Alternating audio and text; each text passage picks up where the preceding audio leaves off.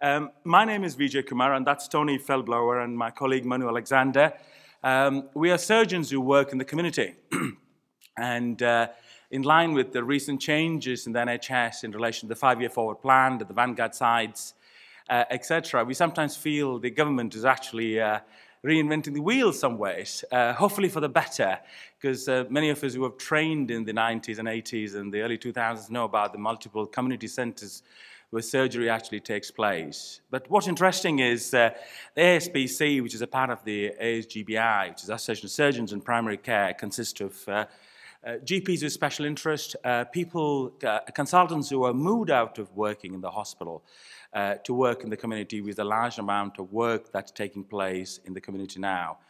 Certainly where I come from in northern part of England, in West Yorkshire and South Yorkshire, a lot of work happens in the community. We have consultants who would choose to drop their sessions in secondary care, work part-time at the hospital, work part-time in the community, and they tend to do a considerable amount of work. For example, I can tell you in the Wakefield area, literally 100% of the non-2 weeks wait list endoscopy takes place in the community. The orthopedic surgeon, literally all the daycare surgery that used to traditionally happen in the hospitals has moved out into the community. So there's a big push for consultants and GPSIs and others to work in the community, and we are here to represent those consultants and the GPSIs in there. Tony has got a very large experience of providing surgery in the community in Coventry and the Midlands, and he's been an advisor on many boards, and he's also an advisor to the GMC on medical legal issues when things go wrong and when things go right too. Indeed. Okay. So Tony's going to speak about his experience in the community and what he sees as a future happening. I'm very happy to take any questions you might have in here, please. Thank you. Okay, thank you, Vijay. I can't see the ages of people in the audience very well, but hopefully you look as if they're fairly young, so perhaps hopefully looking towards the future, which is where I think a lot of surgery is going to be in the community. I'm going to go through the slides fairly quickly because I think the main thing is really for you to be asking us about our experiences and how, whether you're interested in surgery in the community and how to get involved as well. This is just me, as Vijay has said. I've been doing vasectomies for many, many years. I'm a clinical lead, and I also do a lot of medico-legal work. In my own GP, I've basically been a GP, but also done lots of just normal minor surgery, just skin surgery, toenails, and things like that. But I think there's a lot more scope. I can't remember, probably about 10, 15 years ago, those of us who do surgery in the community started an organisation which initially started as something called BANTS, which was the British Association of Non-Scalpel Vasectomists, and just for vasectomists. But then a few years ago, we merged with the ASPC, Association of Surgeons in Primary Care. And that's who we're representing here this morning. So what are the opportunities? I mean, we've all heard about the 5-year forward plan and the opportunities for not just GPs, but also for consultants and other surgeons still working in the hospital section. When we talk about back to the future, of course, a lot of surgery used to be done in the community. But we're not really talking about doing tonsillectomies on the kitchen table. I don't think that's quite appropriate these days. At the moment, there's a lot of examples of good primary care centres, a lot of new builds as regards the facilities, and a lot of these have very good operating suites. Some of them sadly use perhaps once a week. So there's a huge wastage of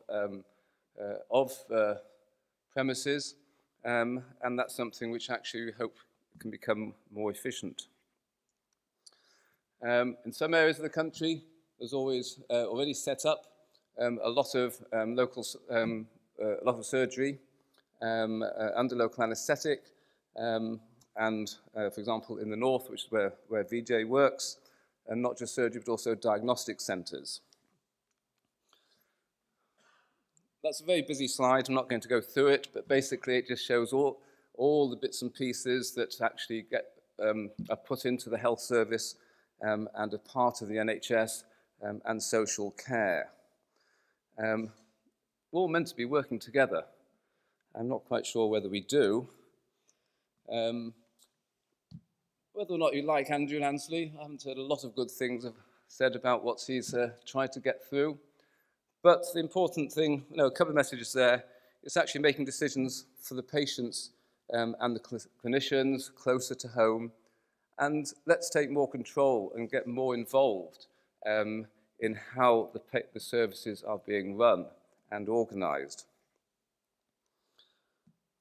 The current structure, we're still very much going our own separate ways. We're working in silos.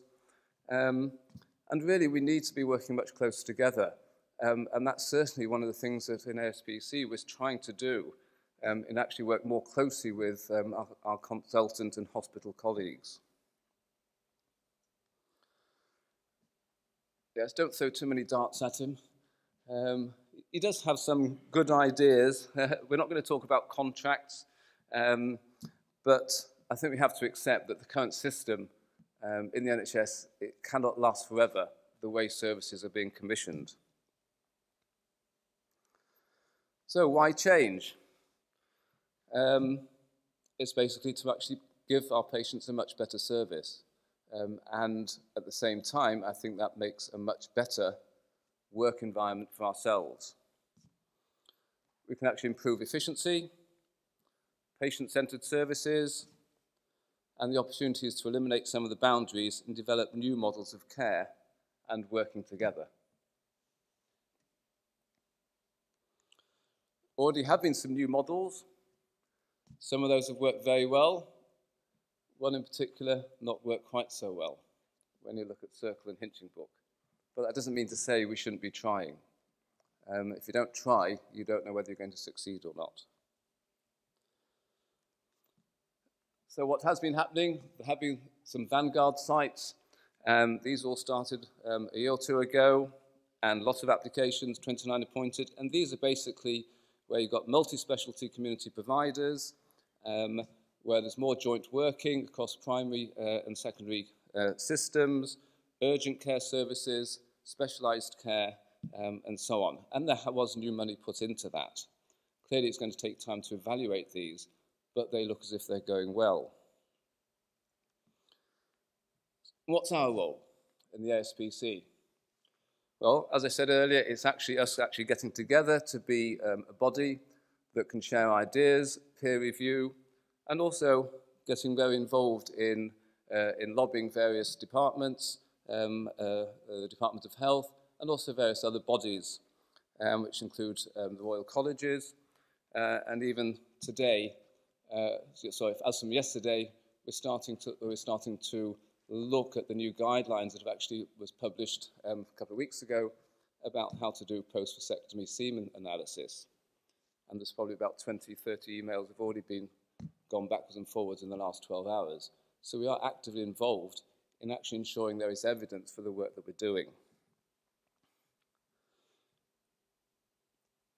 Just a plug, if you're anywhere in the Warwickshire area, we do have our own conference in a couple of weeks' time, and you can actually get details from the net, our website there. Why are we doing it? Well, we've heard a lot about the pressure and the threats that we've all got. This isn't just GPs, but also any hospital doctor, junior doctors, consultants, the number of complaints that come through, which actually makes our work not always as good as it could be. So that's why, certainly, I've always felt that being what we call a portfolio GP is important. There's a lot of variety there. You're not doing the same thing day in, day out. And I think by working closer together, so for consultants, hospital doctors to come into the community, that's giving you variety. And also a much more different environment and different patient experience than all the consultants that we actually have got our work in the community say how good it is and how different it is for themselves and obviously for the patients. You might say, well, there's a manpower crisis, how can we actually do all this?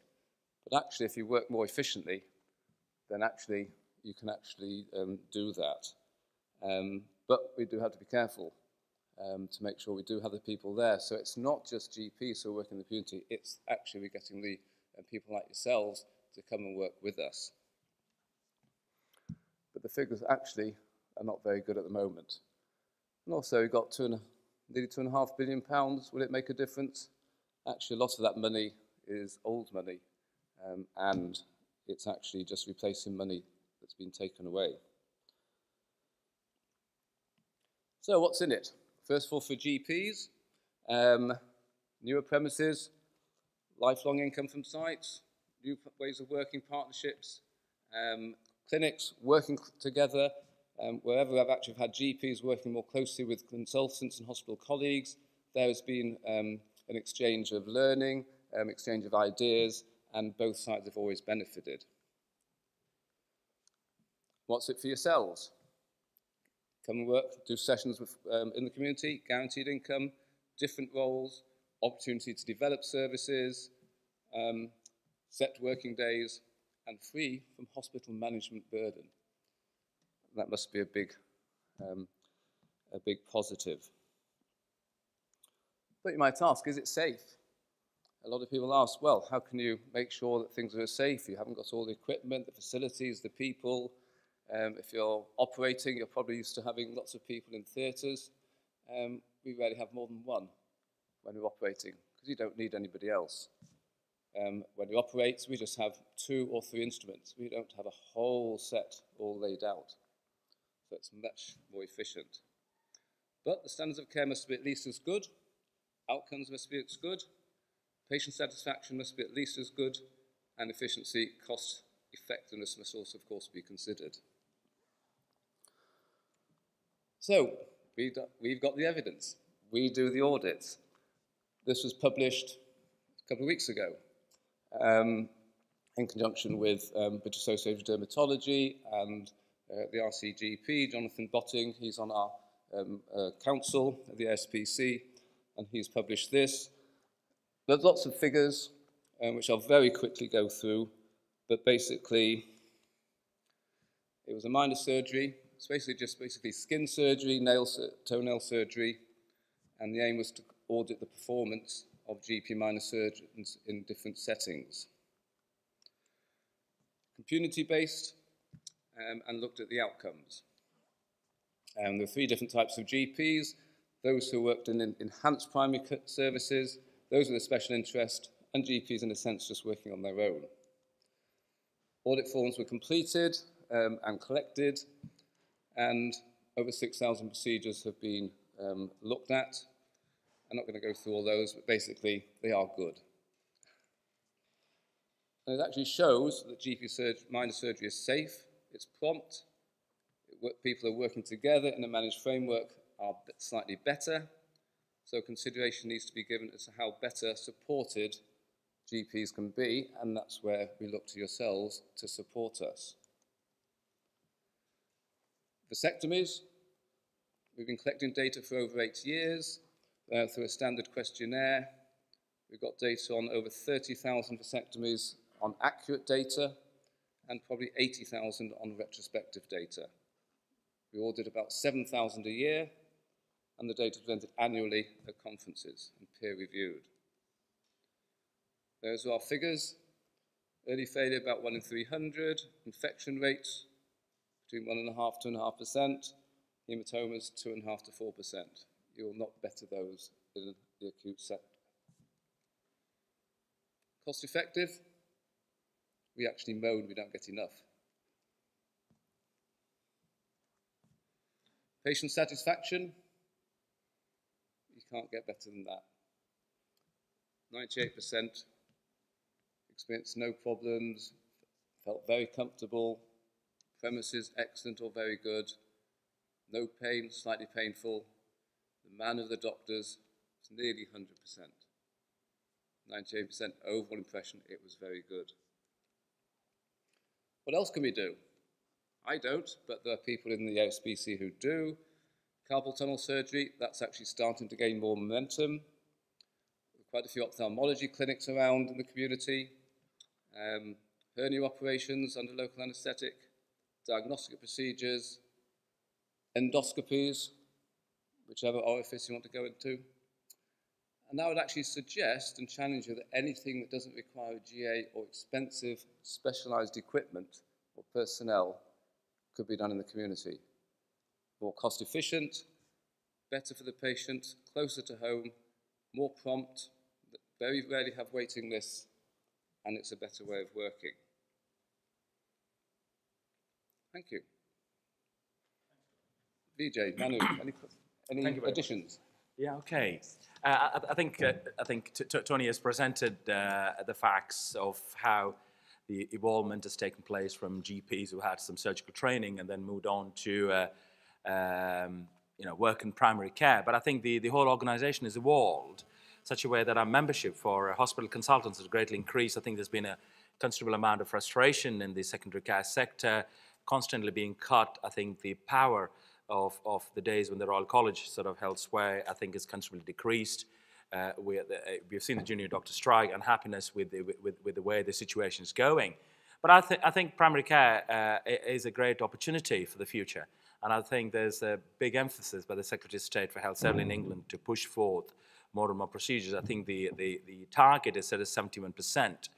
I think currently we're achieving about 60% of procedures to move into the community and community hospitals in there. And community hospitals are, in the old days, used to be a little cottage hospital with a couple of wards attached. Very different now. I mean, if you go into some of the multi-million GP centres, I call them GP centres, but they're actually huge community surgical centres which actually have a GP surgery attached to them the other way around. I work in one which has got 25 air change. You know, the air change alone costed just under £1 million to fit. And that's got a higher spec than the local hospital day surgery unit. And there's a paper published by Anna Lipp and myself 3-4 days ago in the BJGP. It looks at moving more work into the community, working closely with the day surgeons to move into the community. So I'm very open to questions, please. Please, yeah, with the gentleman at the back, please, yes.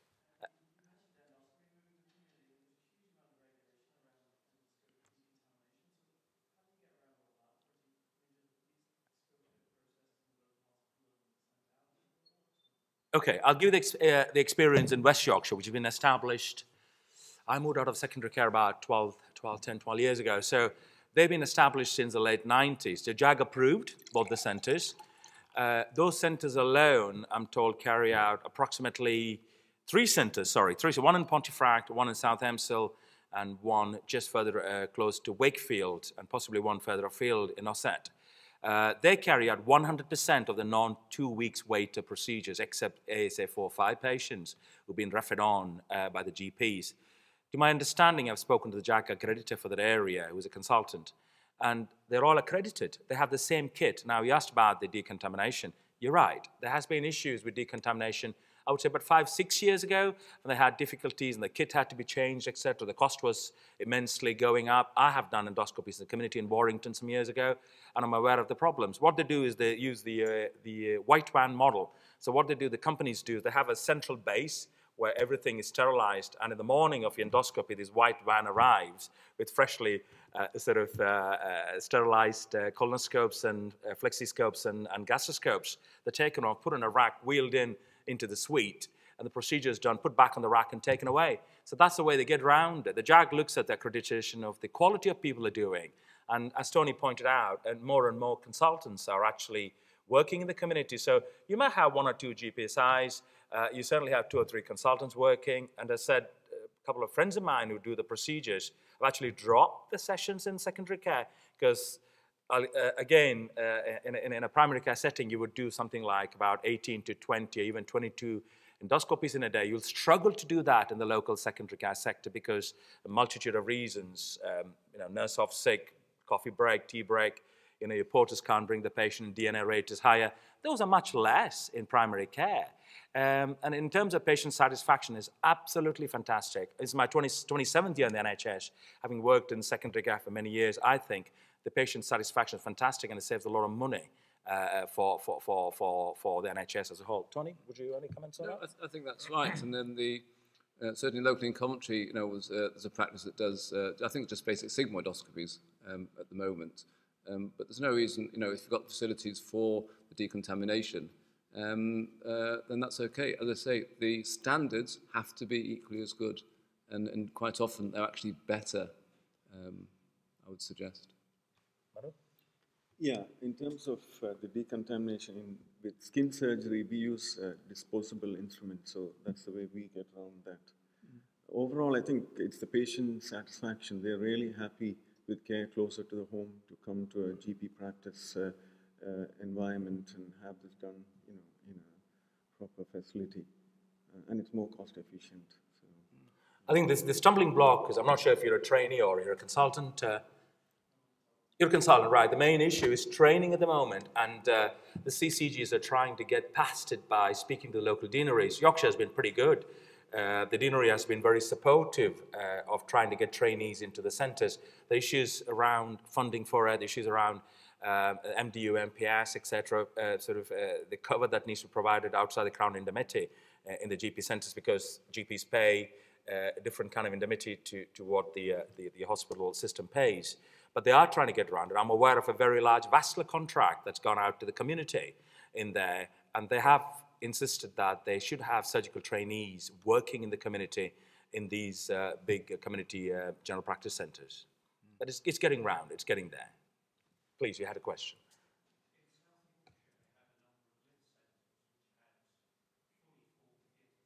Yep. Yes? Yep. Yes? Yep. You've seen a few, 4 of them on the picture where from South Yorkshire. Yes?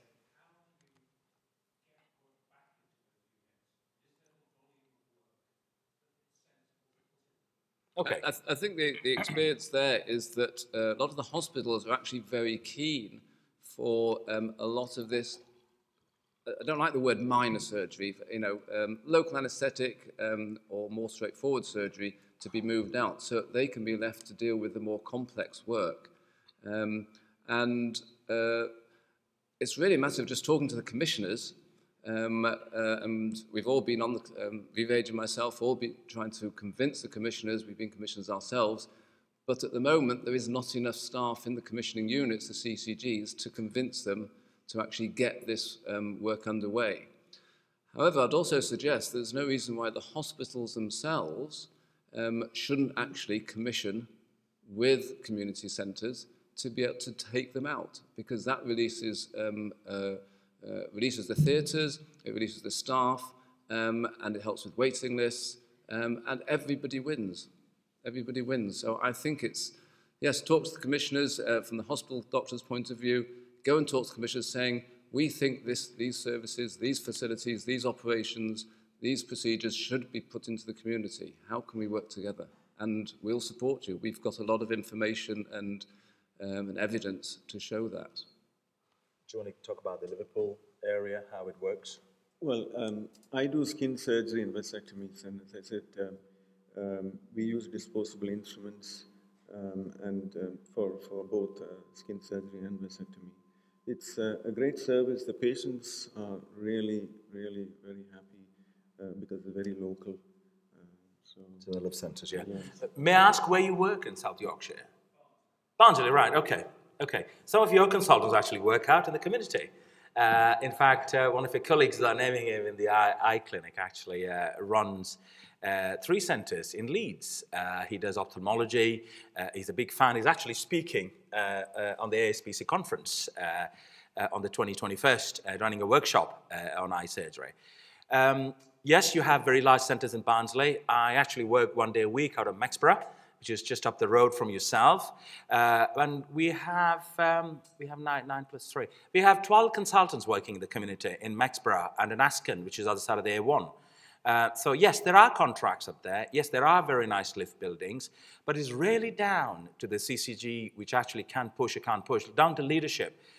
You talked to the ministers. I had a meeting with the health minister about 6-7 weeks ago with a colleague of mine, and at the top, they're very keen to push as much as procedures in the community.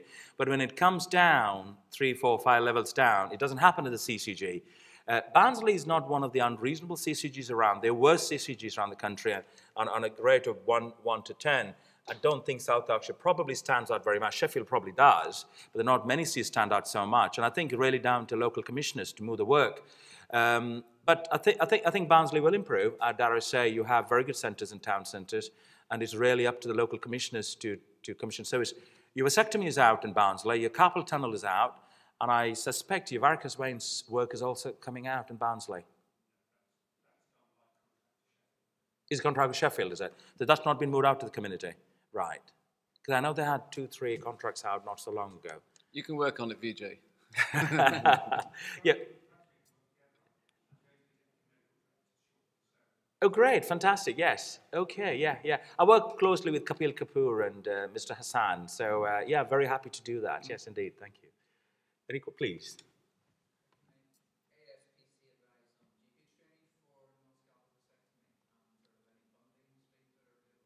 Yeah, that's Tony's baby, yes.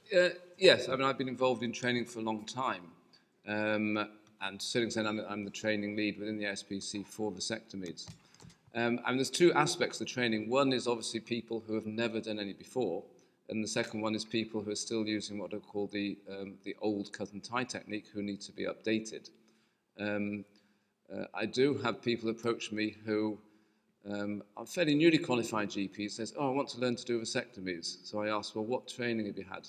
Oh, I did a one-day course on minor surgery.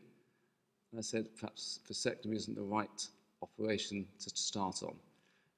So I tend to send them away. Now that actually makes life very difficult because GPs, especially coming out and becoming GPs, have usually had very minimal, if any, direct hands-on experience of surgery, which is why actually we're now needing to talk more to the hospital doctors to come and work with us. But there are some who have actually started out life in surgery perhaps, especially urology, and then they come in to become GPs. And again, they are ideal because they have developed their surgical skills. You talk about funding, none, dare I say it. I think it's very difficult, certainly for an individual, to get training for a specific procedure. Some, I know, have had some training, some funding from the CCGs when the CCG has commissioned the service through them. But generally speaking, they probably have to pay themselves, which can cost anything between £500 and £2,000 if you're starting from scratch. But if you look in the long term as to how quickly you can recoup that, it actually doesn't take very long as regards the profits that you can actually make. But the whole question of training in the community, Vijay did actually mention it, is still quite a big, difficult one because it's actually managed trying to get the deanery to transfer some of the training monies from the acute hospital sector into the community. Because if I train, I've got to probably reduce the number of patients that I'm operating on by half. And you've still got the same staff equipment, and so that's half your profits. So you have to recoup those. The other way of doing it, I don't know if you've heard of Dr. Spooner. I don't think she no longer works within the NHS in country, but she travels abroad a lot and does vasectomy clinics in the Philippines and other countries, and she takes trainees with her and trains them there, and the only cost is the cost of your travel. So that's another way. Yeah, I think that's been a very big success story. I think the last trip she was down in the Philippines and she had got a few sort of Aussies and a few Brits and some Americans had gone down, and they had a very good opportunity to do numerous vasectomies down in Philippines. And previously she went to Haiti, if I remember correctly, and she took quite a large number of people. The training is available, as Tony says, but the question, you have to find it and fund it. She did a very large program down in north of Scotland. With Duncan Nichols. With Duncan Nichols down in the Highlands, really. The GPs have actually leased a hospital and employ consultants to come and do a lot of procedure in the Highlands, and Duncan Nichols leads on it. I do know Laurel Spooner and Soon Lim tend to go there and run training programs. And I think that is funded. I think NHS Scotland did actually provide funds for that. The Scottish NHS Scotland provided funding for their trainees, which is great. But I think eyes have to be opened in England to do it in that way, really. Any other questions, please? Sabu, yeah?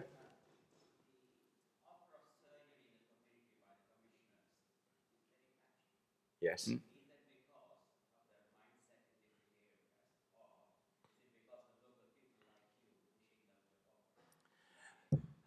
I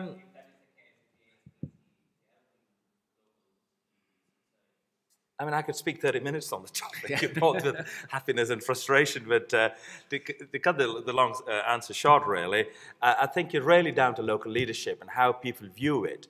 Many of you might know there's a super GP practices that's come on board now. There's the largest one coming in Birmingham, Northampton, is it? Lakeside Surgery. It's about 180,000 patients, 180,000. You know, the old days when you had little GP centres with 3,000 patients, it's gone. The new system is coming in, which means have a lot of clout. You know, there are areas where hospitals had to shut down departments. In Barnsley itself, I'm aware some of the urology has gone off to Sheffield, etc. I'm aware in the Acute Pennine Trust, the CCGs have the clout to shut departments, move departments across because of the funding issues in there. As Tony pointed out, the 2.4 billion ain't new money, is recycled money. So it's really down to leadership and how one actually works. I suspect at the top there is a big interest and people want to move. But the NHS really doesn't give much time, particularly in England, to actually one program to settle before another program comes into place. There are thousands and thousands of redundancies. People with good skills have just disappeared completely. And you have sort of young people in there who really don't understand the whole process of how to take it forward. So I think sadly it's patchy. You've got excellent areas like sort of the areas around Mid-Yorkshire Trust, where a lot of work has been found out of the community. Lincolnshire, which is another fantastic area. You've got excellent leadership there. She's coming and talking at the ASPC conference, the head of commissioning down there, on quality, to actually genuinely have working between consultants and GPs in the community in there. You have Cornwall, which is a great example, where one of the large practices has leased 3 hospitals from the NHS to actually take on the work, a lot of maxillofacial work, surgical work. Cornwall is a base where the ASPC founder, Raj Dumali, started. He published work on 3,000 hernias, which he carried out in the community. So there's a very good example of various areas of good work has taken place. So it is patchy, I'm sorry to say, but I think like everything else, the NHS, you know, there isn't given enough time for things to move. And invest millions of pounds on these projects. You're only given a 3-year contract with the potential for a couple of years investments. So it's an AQP. If you don't make your money, you've lost. You've got to go to the bank, borrow money, and the GPs do take a risk to do it. But nevertheless, the process is slow, and I think the time needs to be given. But I think it's also for you know, the hospital sector to actually realise actually this is beneficial to them and you know, the community as a whole, and to push to the commissioners themselves. So I think I think it can be a 2- or 3-pronged attack really. But I think a lot. To be honest, I just don't think there are enough managers in the CCG who appreciate the advantages and the benefits. And they're so tied up with doing other things, and they're just not in, you know, because their management costs had to be cut down to, you know, in some cases by half, and so you haven't got the people, because it does take a long time to work up new contracts and how to commission them, and so we're just there as a resource as well. I mean, one thing is certain, certainly over the 10, 12 years, is the number of hospital consultants who really feel very comfortable working with the GPs, the community has changed considerably. I mean, it used to be very much an ivory tower. Certainly, very sarcastic comments used to be passed on GPs in the years gone by. But that's gone, I think, more or less. You know, the chip on the shoulder is over. It's genuinely about working together in the community. As I said, I mean, I started my training in the late 80s down in West Country. I'm West Country trained. And we did a lot of work in the community at the time with the GPs. And as Tony put it, back to the future, the clock does go back all the way around. Any other questions, please? Does anybody think that actually it's not a good idea? Or what are the challenges, or what are any reasons why it shouldn't happen?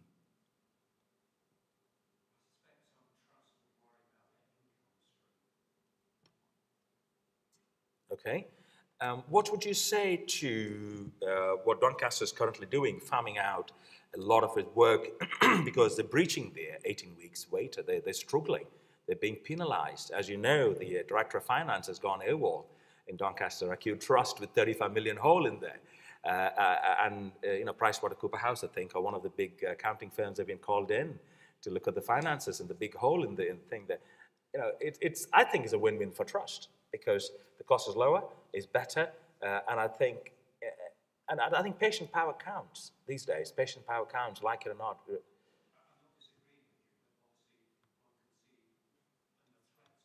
Yes.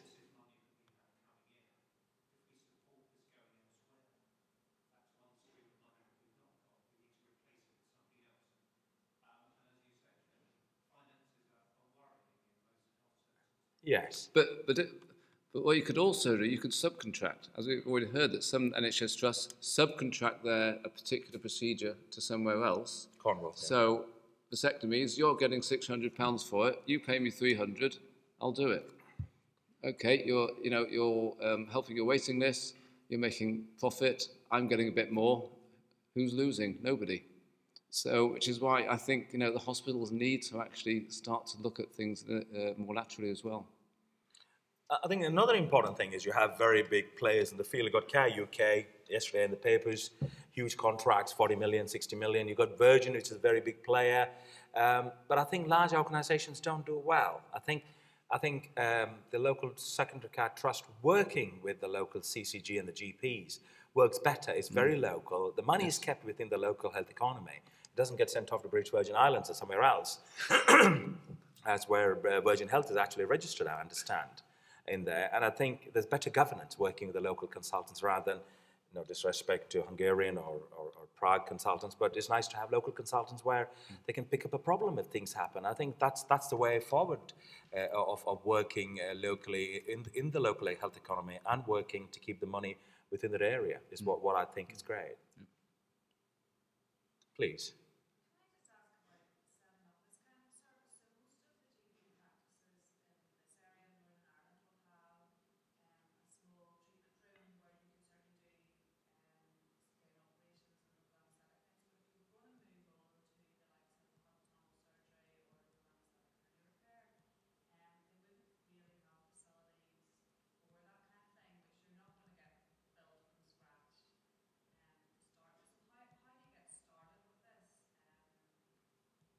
Okay, I understand. I have only read in the press, as it were, recently that I believe the GPs in Northern Ireland had formed a federation, which I thought was very impressive because very often the GPs tend to be treated as the poor cousins of the English ones. Very often that's the image we're given in the medical comics, as it were, really. But it's a very impressive fact they actually have federation, which means that they have more clout, political clout, and more push to actually do more procedures.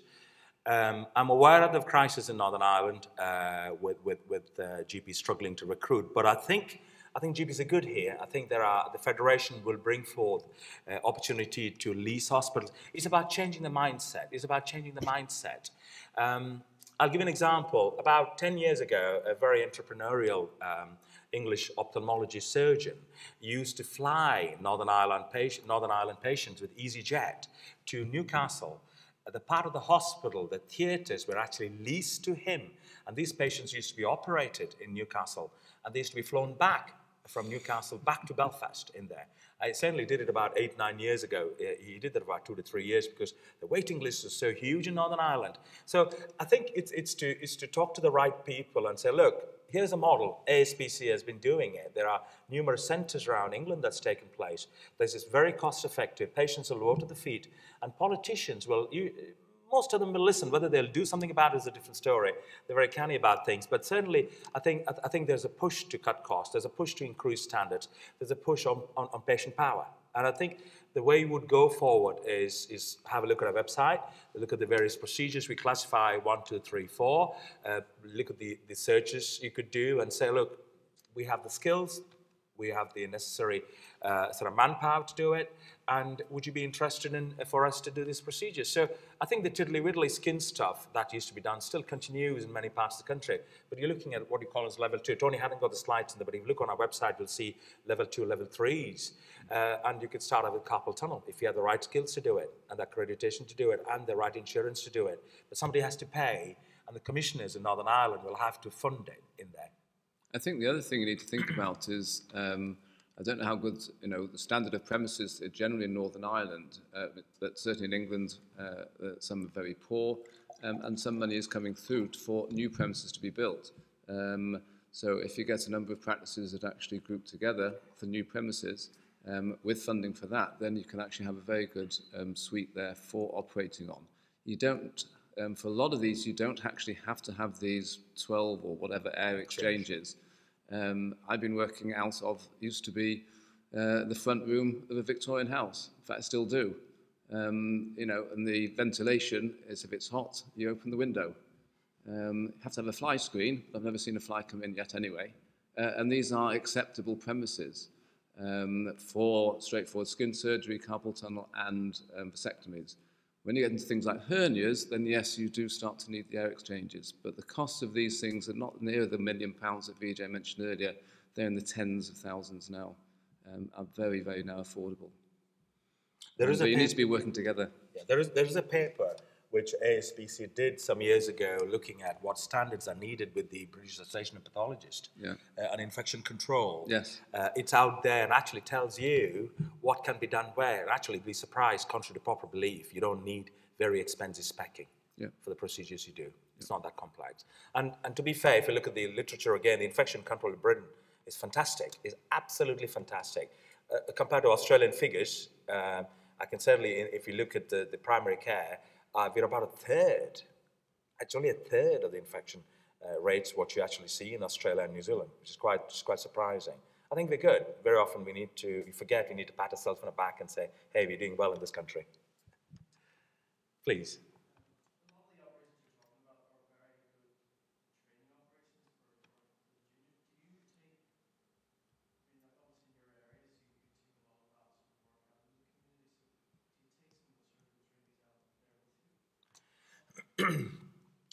Are you saying that the trainees are going to lose out? Are you saying that...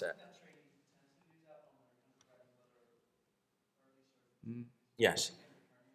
Yes, I mean, as I was talking last night, I was saying that there are areas in the country where you could have a consultant orthopedic surgeon who hasn't done any carpal tunnel for 2 to 3 years because his part of the rotation happens to be in West Yorkshire. In Leeds rotation, if you're there, you probably will struggle to find carpal tunnel surgery on your list. Cataracts, again, are done in the community. And again, if you're a trainee wanting to do a bread and butter cataract, it's very hard to get training in cataracts because they're all done in the community. And I think there's been a very big push, certainly by the chair of the CCG in West Yorkshire, to talk to the deaneries to include the training. Varicose vein surgery now, if you look at it, is being pushed in the community. As an SHO, I used to do left, right, and centre, 2, 3 legs in the morning. You can't get that now. SHOs don't get in training. Registrars are struggling now. But there is a push. The main issue really is funding streams. When you do them in the primary care, it's cheaper, patients water the feet, and the commissioners seem happy. But something you could speak with the deanery and say, guys, why don't we get our trainees into the community? And there is a push, and it'll happen. It'll happen. Manu, any experience of that on your end? No? No, I mean, this was a question earlier on about, is there any funding? And it is a big concern, I agree with you. And I think it's a matter of the junior doctors actually talking to the deanery saying, look, we want this experience. We can now get it in the community. How can we actually get that sorted and look at how the training programs are run? We can push, but I think it needs to be people like yourselves need to be pushing as well. Do you see it happening in Northern Ireland? Do you see any obstacles as such? Is there anything ASPC can help?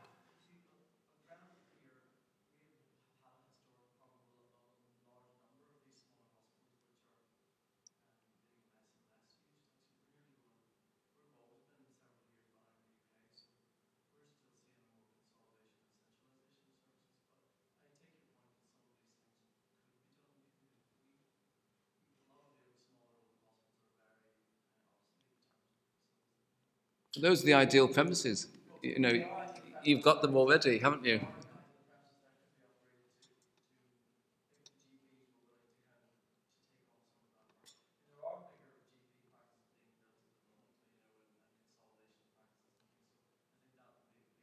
Yeah, absolutely.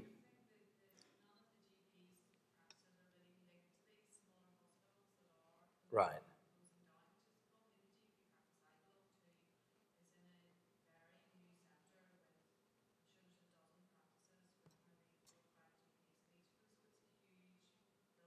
Mm.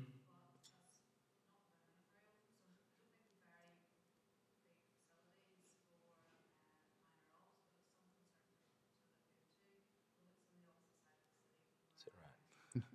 Okay.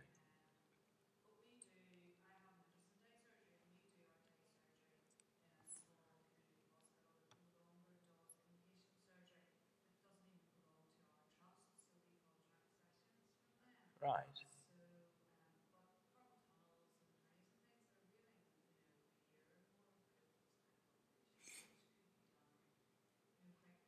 Yes. You could take a leaf out of the book in England, really. I mean, some years ago, the GPs in Surrey went and bought out the local DGH completely. They took over the local DGH. That's one of the, I can't remember where in Surrey, but it's down around the M25. They joined it together on the purchase of local DGH, which was up for sale at the time. It is one of the trials when the last years of Tony Blair and Mr. Brown's years at the time, and they ran a service from there. So that's one way of doing things where the GPs take over and then work with the consultants. Another way, which is again has been popular, is what they call as a consultant chambers. There's nothing stopping a group of like-minded consultants working together and say, you know what, we're going to offer our services. If you work X number of PAs at the hospital, we want to offer a service to X number of PAs in the community. And you would work the GP to obtain the contract, put a bid through, get the contract, and lease the particular building to do the work.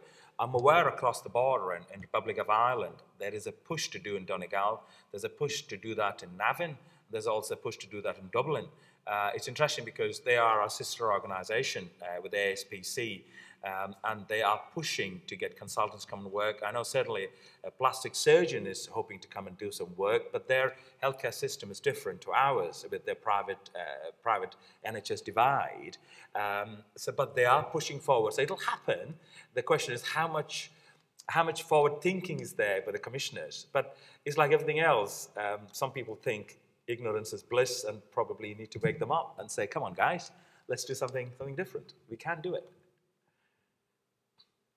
Please.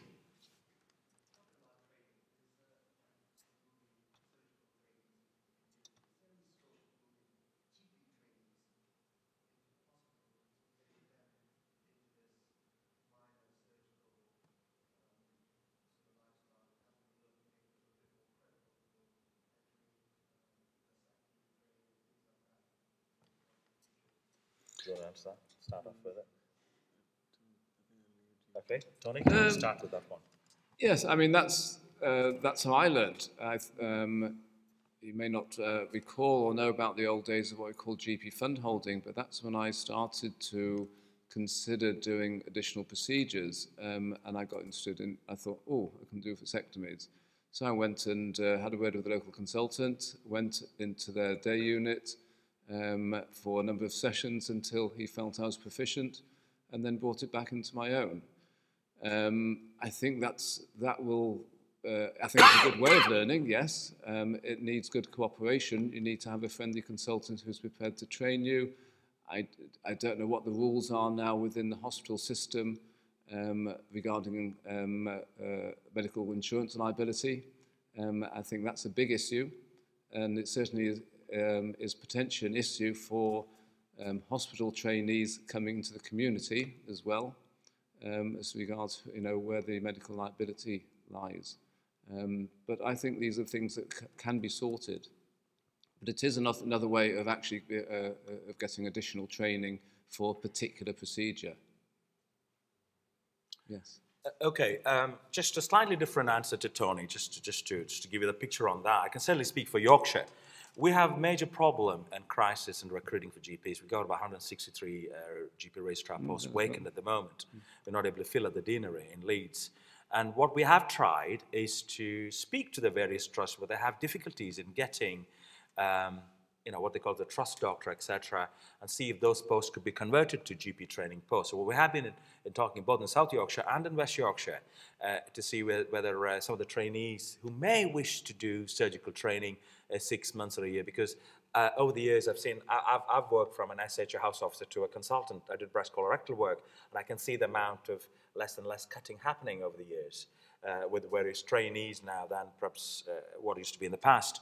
And I think that the deanery in Leeds is certainly pushing to say, guys, do you want a choice? You know, do you want to spend a year out, 6 months in a surgical unit, or do you want to do ENT? Do you want to do a bit of urology? So there is opportunity being looked at. There's also something called as VAT, which is value-added training, which Lincolnshire pioneered, a chap called Mike Pringle, who was the previous president of the RCGP.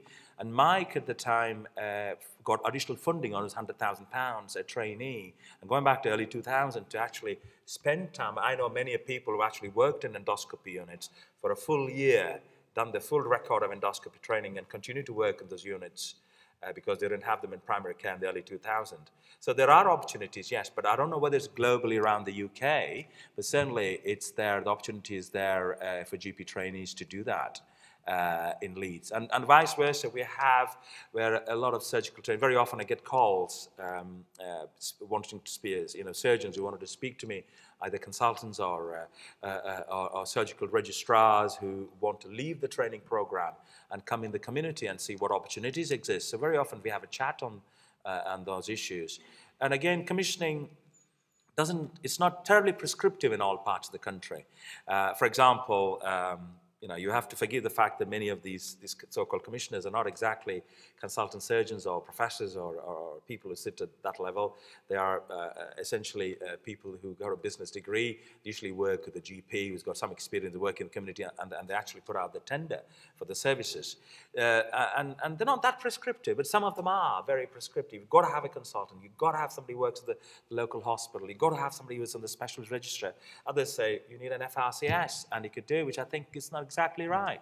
I don't think just because you've got an FRCS makes you a sort of a consultant who can actually do the procedure. So it's very variable, but the short answer to the question is yes, there is opportunity, but whether it's globally around the UK, I don't know.